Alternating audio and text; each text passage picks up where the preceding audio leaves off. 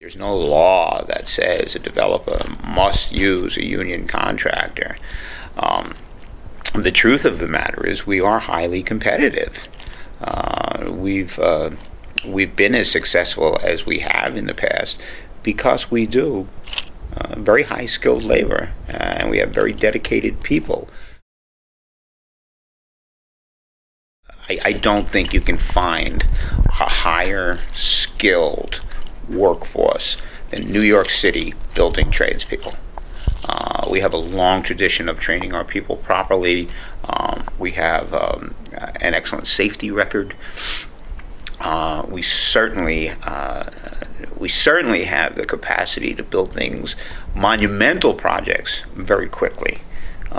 Whether it be the Empire State Building or any other high-rise that goes up in Midtown. We are the home of the two-day cycle, where we were doing reinforced concrete floors in 2 days in the middle of Manhattan, when everywhere else in the country they were taking 5. It's just there's that New York pace, that expression, a New York minute, that carries over to the construction industry, and nobody works at our pace. Nowhere else that I've ever worked has the sense of camaraderie and the sense of we've got to get this done. And it's a very special place. That's on a very economic side. Why union? You're going to get it done fast, you're going to get it done under budget and in time. So that's the economic reason. But there's another reason. There are other reasons that I say why union that have a lot more to do with social justice. And I'm one of those people that isn't afraid to talk about that anymore. And they're not dirty words. People have the right to earn enough money to support their families. People should have health care. People should have pensions.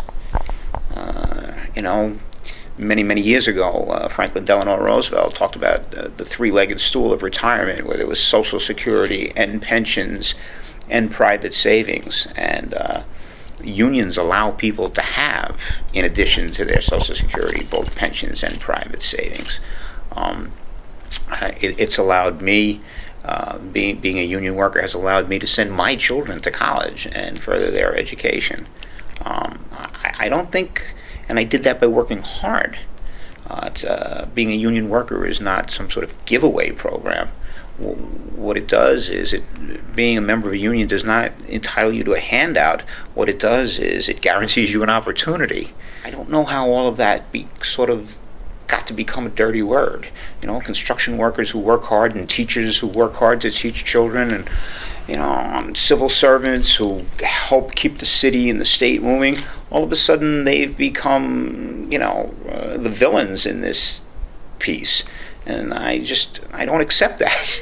So that's why union on not just an economic side, but on a social side as well. What's kept a tremendous number of our people working in the last couple of years is the World Trade Center projects that are going on down there. We probably have 500 of our members working down there right now. And of course, the Tappan Zee Bridge will be starting soon. Bids will be taken in August, I think, and we should have a good number of people on that project.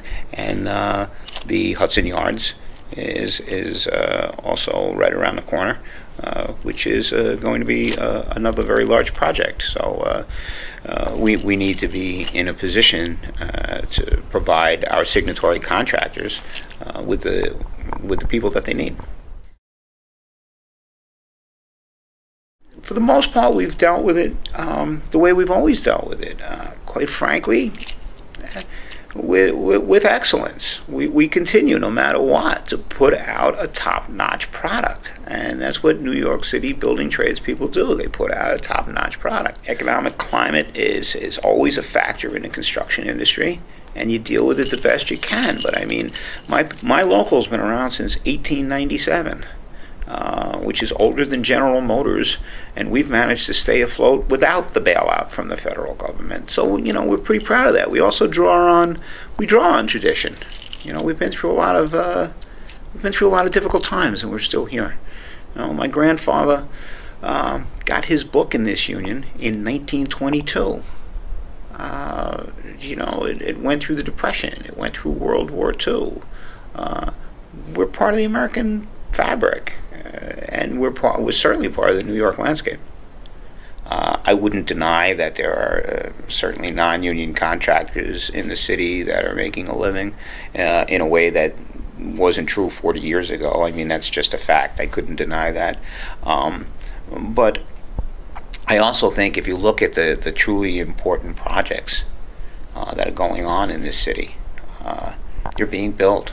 They're being built union. Donald Trump, who's the premier developer in this city, always used New York City building trades. The World Trade Center is New York City building trades. And I expect that trend to continue. As a matter of fact, I have every faith and every confidence that the New York City building trades will probably go on to capture an even greater market share of the work to come in the next several years, because I think value always outs at the end. I think working people in this country, and not just union working people, but working people wherever they are, have borne the brunt of all the economic damage that's been done. And I think you can't get blood from a stone. I think that the people who make this country work, the people who build it, the people who run it, the people who operate it in a very hands-on way, have done everything they can, and there isn't any more to get out of them. And I think everybody kind of realizes that, no matter where they are on the political spectrum. There isn't a labor law that exists today that has not been instituted because of the actions of labor unions. And I don't think there's anyone in this country who, if they were truly educated, I don't think there's anyone in this country would want to go back to America, prior to those labor laws. I don't think too many people agreed with Newt Gingrich and his idea that we should have kids working as janitors and reopening orphanages. I just don't think that's the right direction for a 21st century America.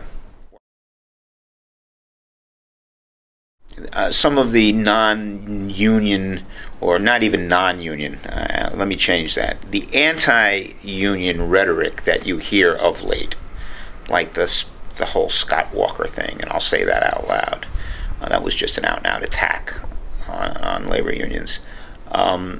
It's over the top, and what it is it's an attempt to scapegoat working people for a financial situation that was created several pay grades above them.